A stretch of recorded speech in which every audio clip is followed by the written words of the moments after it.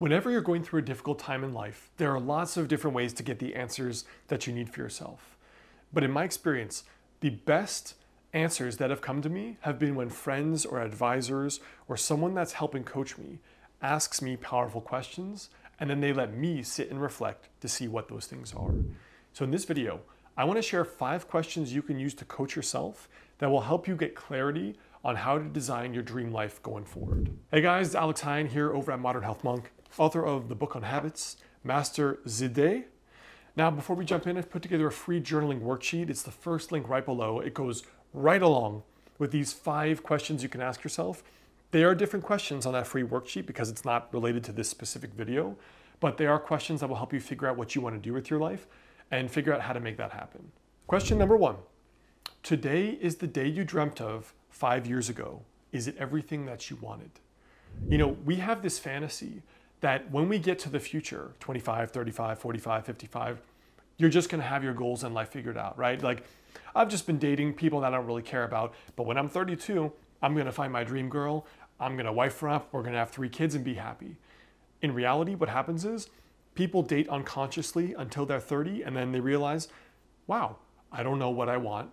I don't know how to find that kind of woman or man. And I'm actually just lost 10 years that I could have spent deliberately dating. Or you know what? By the time I'm 30, I'll be making 6 figures, I'll be doing work I love, I'll be running that amazing nonprofit, I'll write my first book, I'll build my YouTube channel, whatever it is. And then the sad thing is, it doesn't happen. I mean, one of the things I've seen with people is that we sort of don't understand what it takes to actually make goals happen, and we have this fantasy that leads to midlife crises. You know, we think that when I'm 30, I'll just wake up and have a book, not realizing that the way you have a book is by today taking 1 hour of action towards the goal of writing. We have the fantasy that when I'm 35, I'll be making 6 figures in my business or my YouTube channel, whatever it is. But we don't realize that, how do you do that? By when you're 25, you dedicate an hour a day towards learning how to build a YouTube channel or being a good business owner. You know, we have this fantasy that by 40, I'll be married to my dream woman, have this amazing house, this amazing family, do work I love, and yet we're 30 and we're still doing work we hate because it pays the bills. You know, for 5 years, since 25, we're complaining, oh, I'm gonna quit this stupid job and I'm gonna do something else. But 5 years have gone by. Is today the life you want? If not, that is a gift because it points to a massive fundamental error in the way you're thinking about reaching your goals. So the way you make sure that's true is, what habits do I have to start doing daily to make sure the next 5 I'm where I want to be? So the corollary, habit in question number 2, is what daily habit will produce my long-term goal? You know, if you want to lose 20 pounds, to master the day, what daily habit, or 2 or 3, is most likely to make that happen? Tracking what I eat and eating consciously, going to the gym, and let's say sleeping 8 hours. Those 3 habits, if I track them daily, will result in me mastering the day and eventually losing 20 pounds. What if I want to save 20K for a down payment on a home, right? If you said 5 years ago I was going to have all this money saved to have a home, and you have $1,000 saved or less and you don't have a home, obviously there's an incongruency with your daily rituals. So if I want to save 20K one day to get a down payment on a home, what do I need to do to make each day your masterpiece? I need to save. So how much do I need to save every day or every month to reach that goal? Maybe I just save $200 a month. And I have a system for doing that. That is aligned to daily action, mastering the day to one day reach the goal. And if I want to find love, if 5 years ago I thought I'd be in my dream relationship and I'm not, well, if you didn't find someone, maybe the issue is finding people. So that may mean on a day-to-day basis, yes, even if you're an introvert, even if you don't want to, that may mean, what's the daily habit? I need to get out more.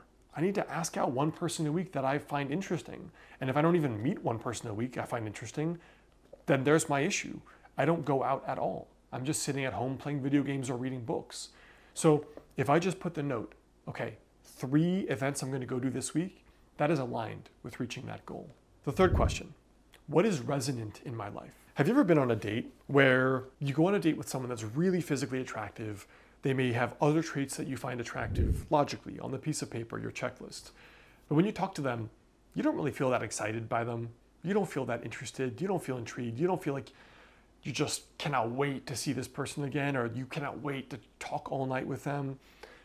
You just kind of, it's whatever, right? And they may be physically beautiful, attractive, fit, successful, whatever it is for you.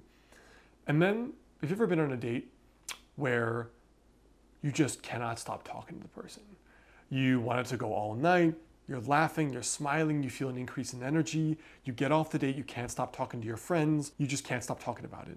That is resonance, as I call it. And one thing I found is that if you apply that same filter to everything in your life, you Marie Kondo the shit out of your life. My work, is it resonant? Do I feel that date effect? Where I live, my apartment, is that resonant? Do I walk in and even though it may be cheap or all I can afford, does it at least feel resonant? It excites me.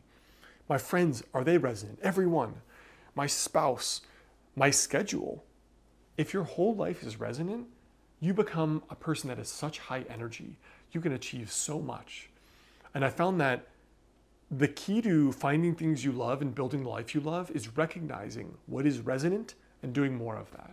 Question 4. What is my zone of genius? This term comes from a book called The Big Leap by Gay Hendricks.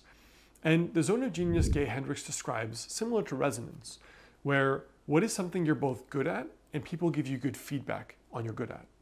And the reason I say that is because Gay talks about this idea of trying to get 80% of your day in your zone of genius, only doing the things that you want to be doing.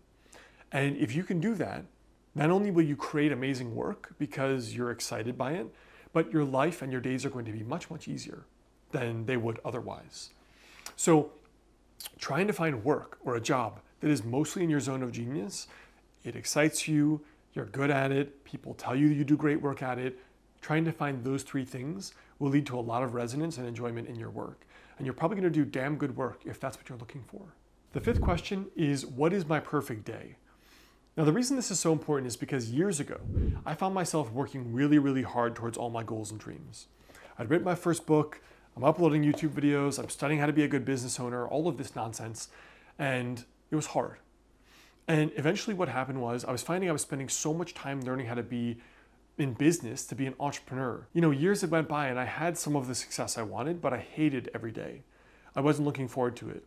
So I was one day going for a walk, reflecting on the irony of the situation of quitting my job to work for myself, only to do work that was even harder, with less financial certainty. And at a certain point, I was doing things I hated all the same. And I was like, what's the point? Literally, what's the point? I quit my job and now I have a worse job that's even harder and I don't have a guaranteed income. So that was ironic.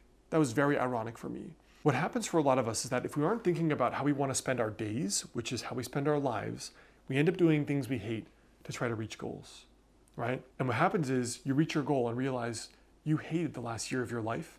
And if you keep doing that for your whole life, you're going to build a life that you hate. And I heard this great quote that there's never a happy ending to an unhappy journey, that I deeply believe in. Because if every day you hate the path, the journey, your days, to one day reach a goal, which is first of all assuming you even reach that goal, either way, you get it, you don't get it, you're gonna realize you hated your life. And what's the point if you hate your whole life? There is none.